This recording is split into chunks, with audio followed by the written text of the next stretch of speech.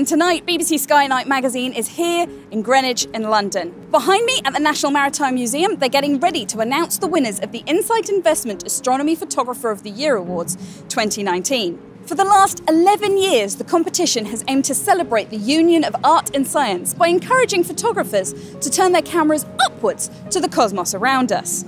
Subjects include lovely pictures of the aurora over snow-capped hills, right the way to the outskirts of our galaxy and even beyond. This year, there were over 4,600 entries from over 90 countries, so the judges really had their work cut out for them trying to pick a winner.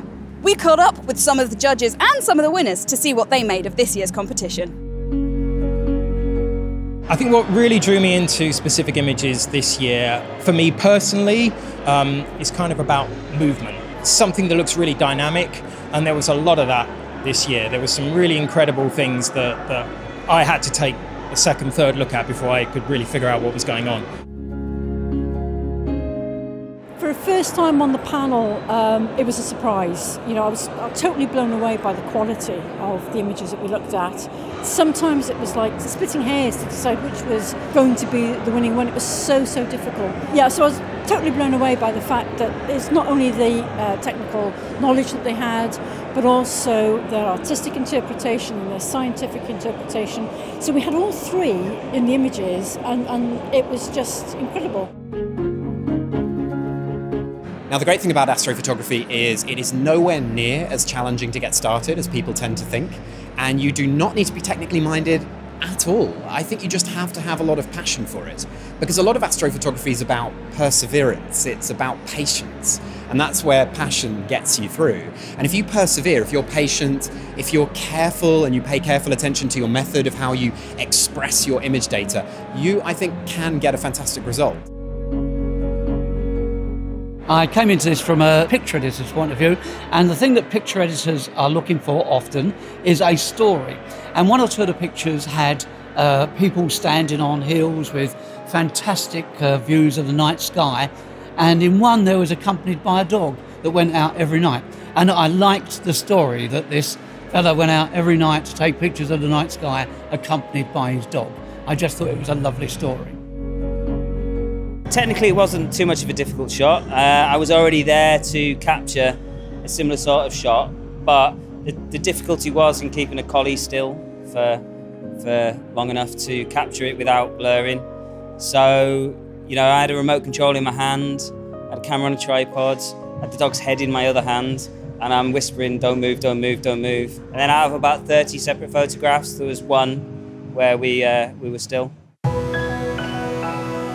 What draws me to astrophotography is definitely the artistic side, the editing, the different colour palettes. I just love seeing what you can't see with the naked eye and making it look just 10 times more colourful. So number one bit of advice for any budding imager, think of a story for your picture. So I didn't think this was my technically best image, but it had by far the best story to it. And so I think that's probably why it has done well. The winning image was breathtaking for many reasons. It was a fantastic composite of the eclipse. The colours were very rich, but the tiny thing that stood out for me was that there was a tiny bit of a blue in the top of the image as the eclipse sort of moves through the stages, and that was showing the ozone layer. And normally you don't notice that. You don't notice it visually when you're up there looking at it.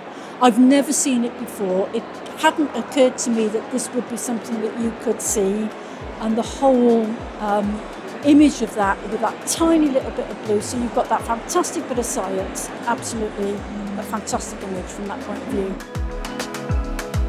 I can describe how I feel now, because it is a kind of end for me and a new beginning of something else. So I feel now that I have to change my ways from the moon direction, from the route of capturing the moon into another direction. Maybe go to the south hemisphere and taking images from the southern sky.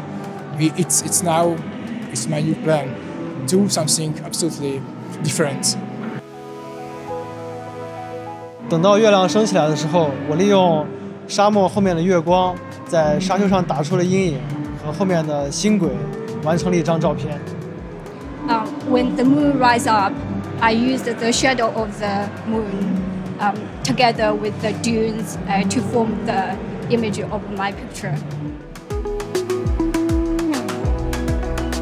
That's it for another year here at the Insight Investment Astronomy Photographer of the Year Awards. If you want to see the winners for yourself, they'll be on display here at the National Maritime Museum until the 26th of April 2020. But if you want to be in the exhibition next year, you have to enter. The competition is open to everybody, whether you're an astrophotographer with decades of experience or you've just picked up a camera for the first time this year. The only way to win, though, is to get out there, take pictures of the night sky and enter them. And hopefully we'll see you here on the wall next year.